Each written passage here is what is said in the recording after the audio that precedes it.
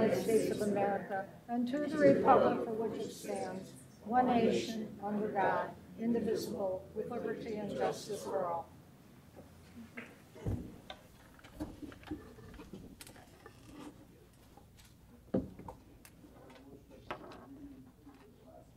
Jerry, is your mic on? Is your mic? Yeah, all right, there you go. Okay. Thank you.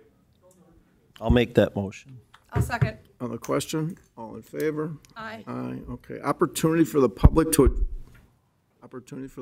address the board, agenda items only. Okay, thank you. Ordinance, first reading, 220186. Thank you, Mr. Chairman. This is the first reading of ordinance 278. Whereas Lackawanna County imposes an annual tax and assessed value of real property located within the county, and whereas Lackawanna County's property owners typically have until March 15th to pay their tax bill in full in order to receive a 2% discount of the real property tax with the face value tax amount due between March 16th and June 30th, and a 10% penalty being imposed on taxes after July 1st through the end of the year. And whereas for the 2022 tax year, the Lackawanna County Assessor's Office experienced issues related to its new software, whereby property transactions that occurred between August 14th, 2021 and December 31st, 2021 were not reflected in the data used to create the 2022 tax bills.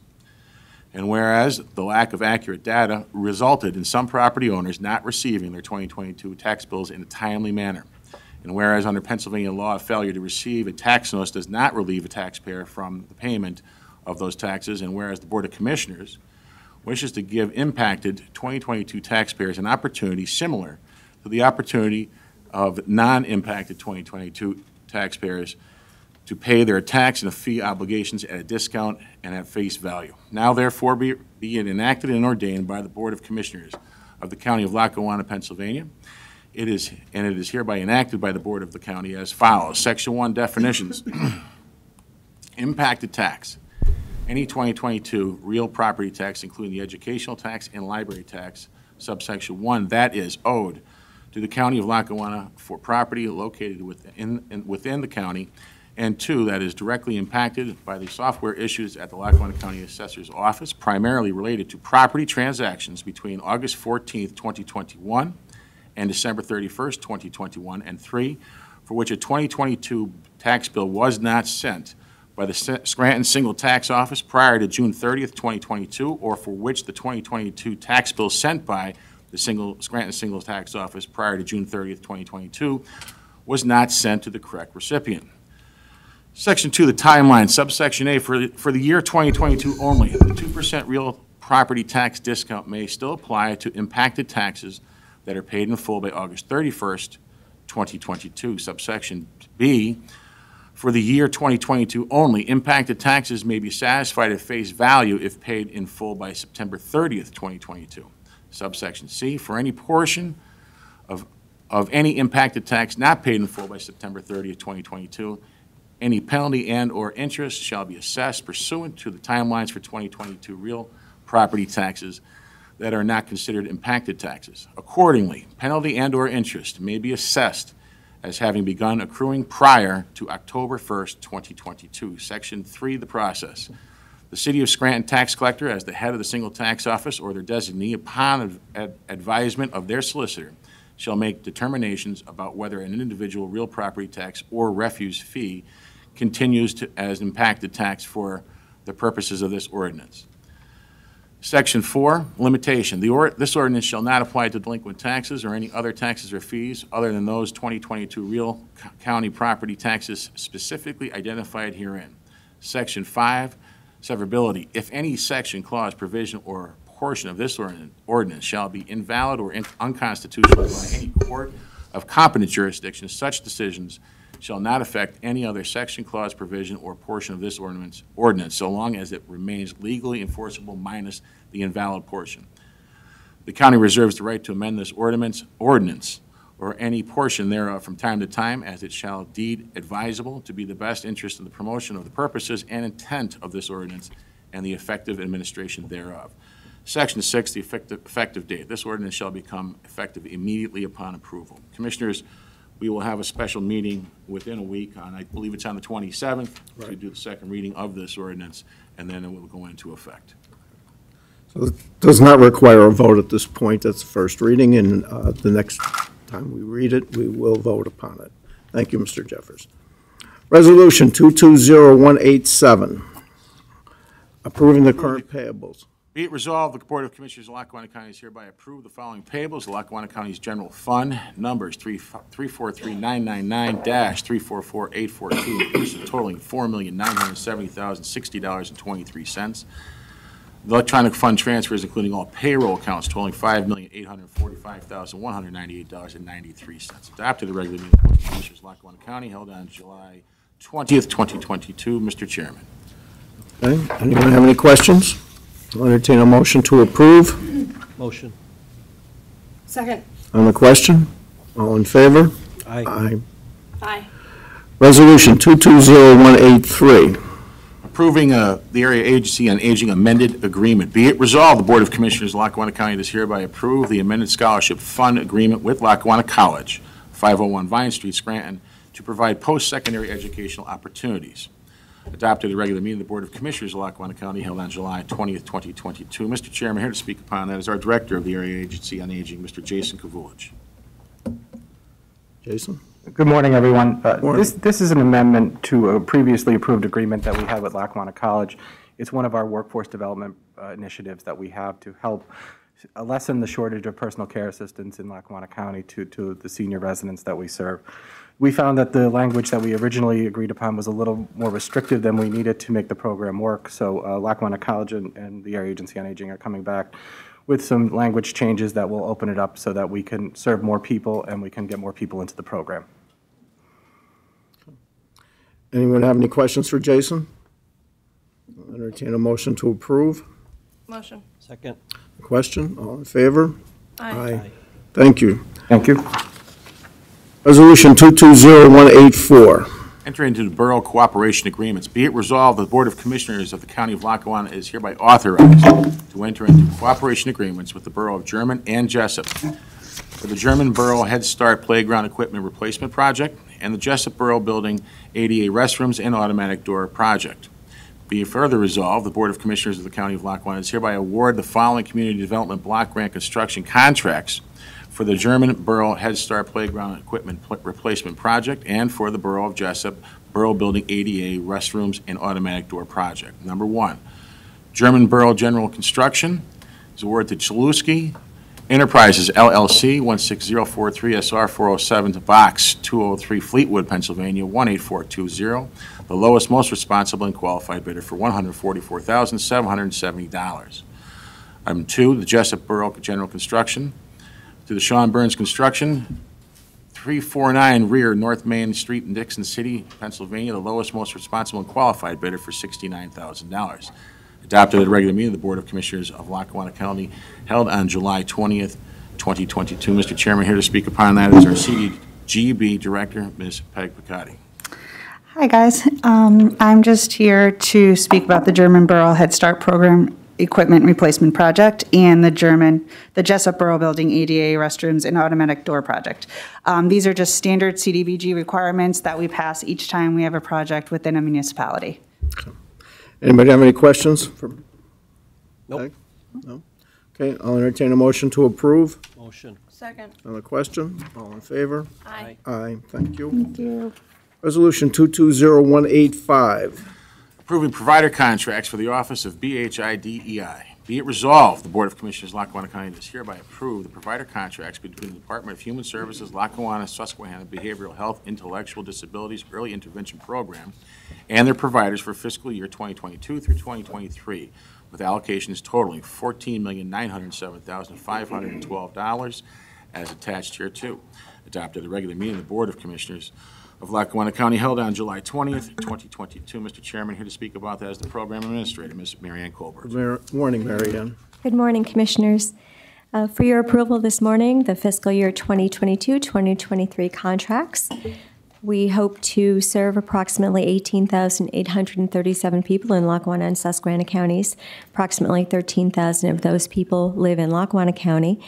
And we will have contracts with 46 human service providers to meet the needs of the citizens. Some of the highlights of the contracted services attached for your review: housing and support for people with mental illness, a forensic residential treatment facility program for adults with mental illness and criminal justice system involvement, emergency and crisis services, day services for people with intellectual and developmental disabilities and autism, employment services, forensic case management, and services for children, infants and toddlers, birth to age 3, occupational therapy, physical therapy, speech therapy, special instruction.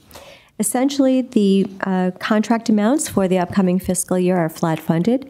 We have encountered flat funding across all service lines for 13-plus fiscal years, but we are doing our best to continue to serve the citizens, managing the dollars that we receive efficiently and effectively. And thank you for your support. Thank you, Mayor. Thank you. Okay. Anyone have any questions?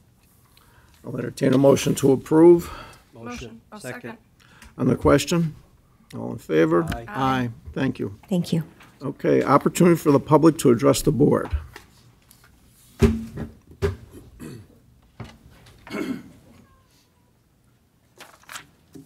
Good morning, Commissioners. Bob Ball of Scranton. And I'm here today because as I travel around the country and keep reading the Times reports about what's going on in our community, orchestrated by Commissioner Domenick. A while ago, and Commissioner, correct me if I'm wrong, I filed a right to know on you on an altercation you had in Dunmore with the Dunmore Police Department, where you were arrested, taken to the county jail. I filed a right to know with both the county prison and with the Dunmore Police, and I was told you told them they cannot do anything and they could not give us any information without your permission. I'm sitting here watching what you have been doing, and I find it as an embarrassment to all of us. One thing I believe you forgot is you work for us, we don't work for you. And your responsibility is to be truthful to the people in this community. And you haven't done that. A seasoned attorney, and I employ a bunch of them, that cannot remember where a damn key came from is an absurdity. I don't even know what other words to put it into, that you cannot remember where the hell this key came from. And the thousands of dollars we're spending on this absurdity created by you, we could spend that money at the prison, giving the prisoners pillows, which we're neglected for. I was there, I didn't get a pillow. But yet you're costing us thousands and thousands of dollars because you can't remember? A seasoned professional attorney?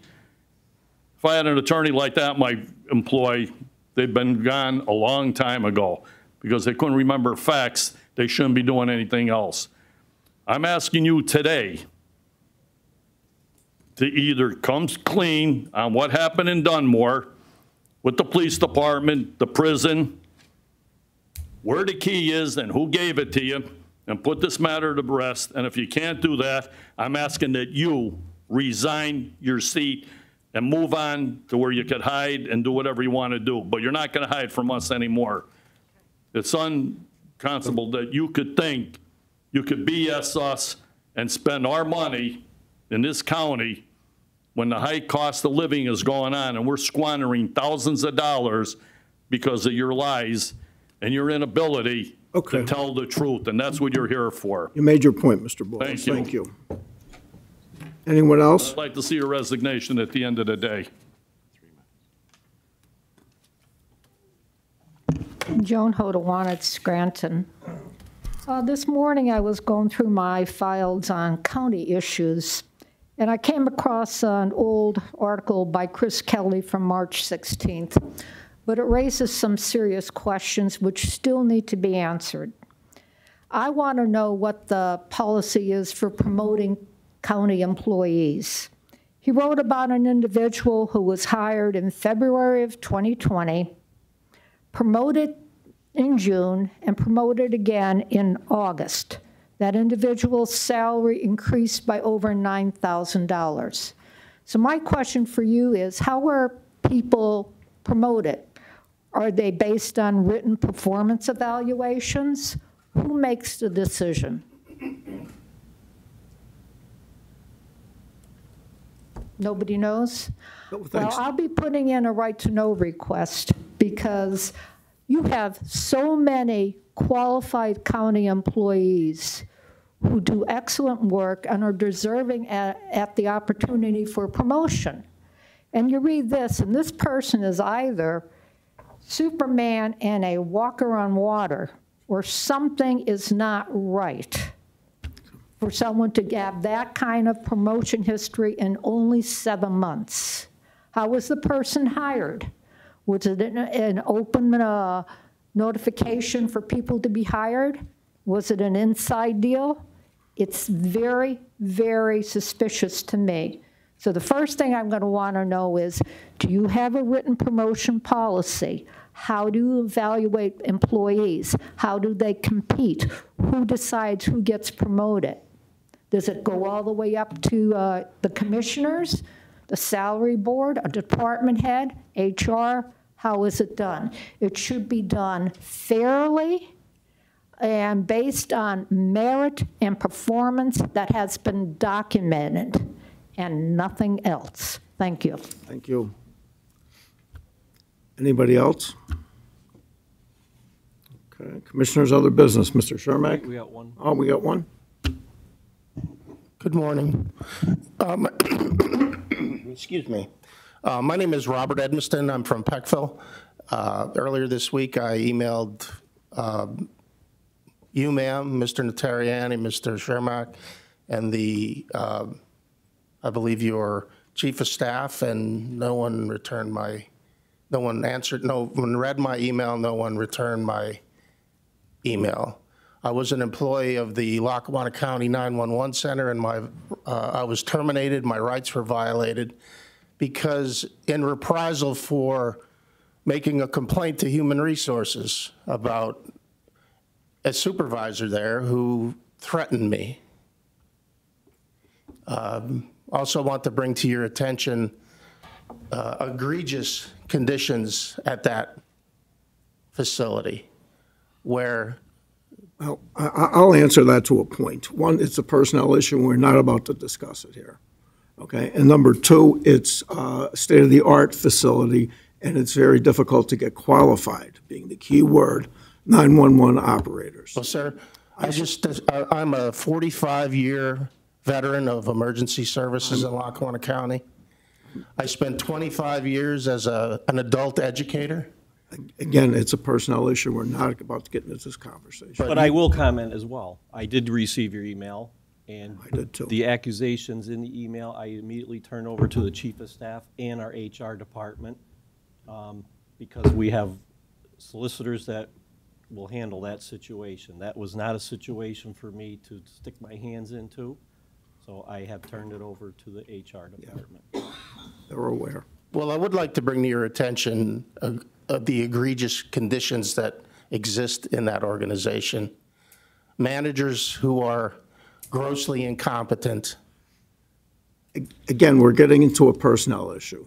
We'll be glad to speak with you. You can speak to. Well, no, these are issues that the county, Okay. that the people of Well, and Lackawanna County. because that's your opinion that they are. Well, yeah, That doesn't and make it, that doesn't make it I'm a fact. subject matter expert in those, Okay, in those yeah. issues. Okay. Robert, can you spell your last name for me? Edmiston, first name Robert. Edmiston? Yes, ma'am. Okay. I did not see your email on my desk, but I will look for it. Thank you. I will too. But you have an organization that is being run by so-called managers that are grossly incompetent. You have people that are teaching new 911 dispatchers how to be 911 dispatchers who have no credibility and are grossly incompetent, and then have never even attended a educational methodology course.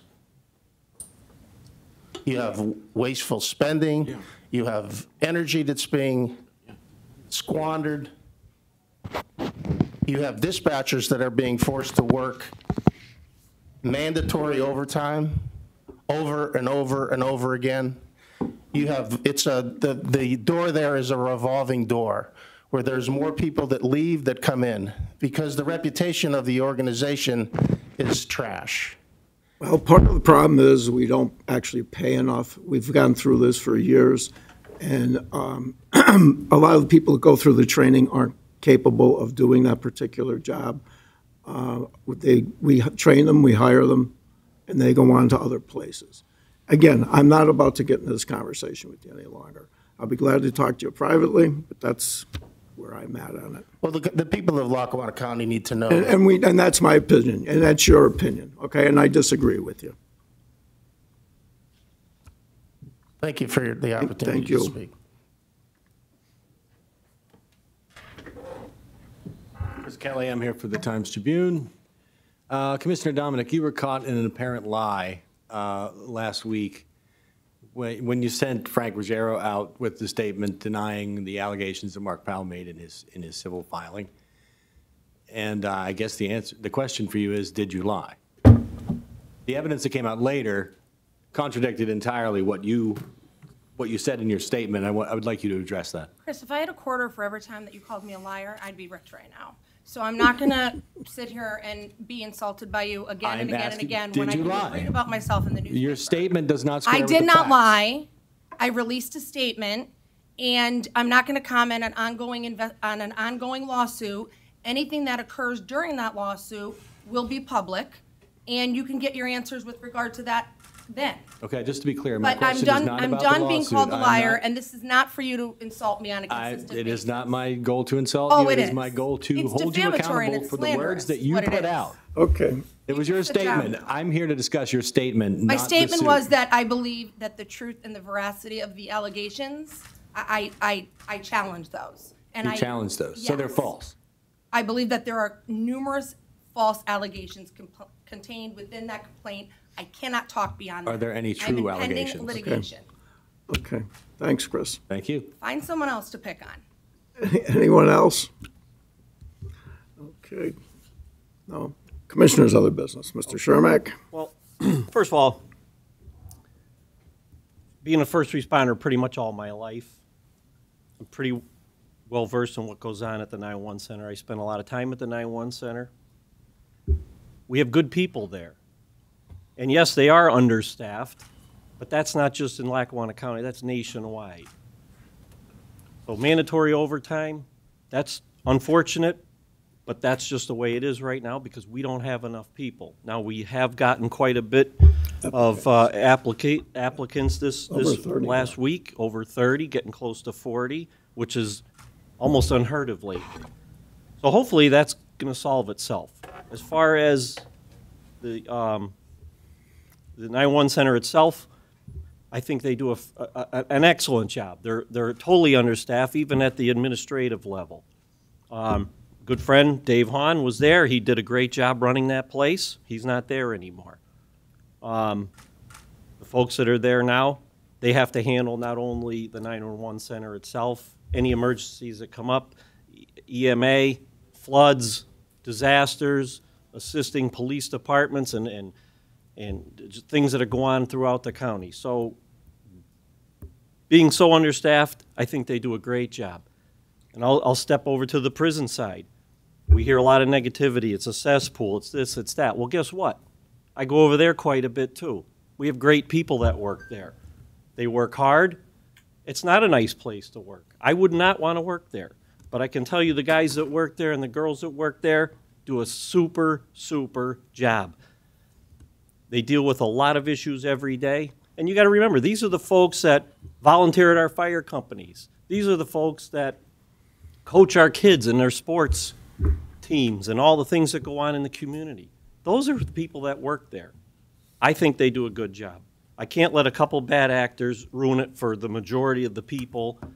And then even here at the county, we have excellent people that work at this county. Before I became a commissioner, I had no idea what went on in this building. Well, I can tell you, These departments are not overstaffed. Most of them are understaffed. Most of them are underpaid in the grand scheme of things on what people get paid throughout this country. They do a good job. They do a very good job. Our sheriff's department do a very good job. They're all over. There's buildings all over. They're at the prison. They're over here. They're at the courthouse. They do a great job. So I have to, speak up on their behalf. It's not all bad news here. I come to work every day. Through a pandemic, came to work every day. Our chief of staff comes to work every day. It's always a race. Who's going to be here first, me or Brian? But it's usually Brian. Jerry's here. We're here all the time doing county business. That's what we do every day. Again, I can't let 1, 2, 3, or a handful of bad actors ruin it for everybody else. There's a lot goes on here. It's a big county, and it's a lot of money that we deal with every day. We're trying to help everyone. Our Veterans Affairs Office, I don't have the numbers in front of me. Dave was here, but he's gone now. I mean, he does an unbelievable job. It's him and three people in his office. That's it. To do everything that they do every single day, treating thousands and thousands of veterans. And he does an unbelievable job doing it. So, a lot of good stuff goes on. I take my job very serious. It's an honor for me to be a commissioner here. I don't know what else to say. Our Human Services Department, great job. They're dedicated people. They work 24 hours, 7 days a week. Along with me. I'm out every day, every night, every weekend. This is what goes on. So there's good things too. That's what I just made my point, so thank you. Thank you. Commissioner Domenick? I'm going to keep it brief. I do care about our residents and what they have to pay. I didn't raise taxes during my administration, if everybody recalls. I worked very hard last year to reduce the deficit and did so by, I think, $2.7 million between cutting expenses and bringing in a large lump sum payment from a contract with the vendor at the prison. I do care about our inmates and our residents. For 2 years, I made many improvements at the prison for the benefit of both the inmates and our county employees to protect them. As for the onslaught of insults by Mr. Bolus, I always consider the source of any insult before I respond. So having said that, I have no comment. Okay, thank you. All right, I'll just agree that Commissioner Chermak, that there are a lot of good people that work in Lackawanna County, and they are overworked in many cases. The 911 center has been a concern, and it's nationwide. We were grieved by the union for increasing their pay. We're giving them more money, and the union grieved us. We were able to be successful in that. We have a large class coming in. They can only train 10 at a time. Of the 10 that they train, probably only 4 will make it that are capable of doing the job. It's a tough job, but it's a nationwide problem. It's not a Lackawanna County problem. It's a state problem. It's something that happens all over the country. Again, it's a complex system. It's a great place to work, and a lot of nice people. And on that note, I'll entertain a motion to adjourn. Mr. Chairman, very quickly, when just so the public knows, when the board is going to meet again for the salary board after this. Yeah. When the board votes to approve the SEIU contract, everyone that's talking about the salaries that are low will be going up. Okay, including the 911 center, which is taking steps. We've been working on it. Yes, that's why there's 31 applicants. And again, we can't compete with the private sector. We're searching for a CFO, and the difference between the salaries that the county can offer and the private sector is unbelievable. We had a great young guy that worked for us. He's just got a promotion He just got a promotion the other day. He's got he's going to make twice what he would have made here.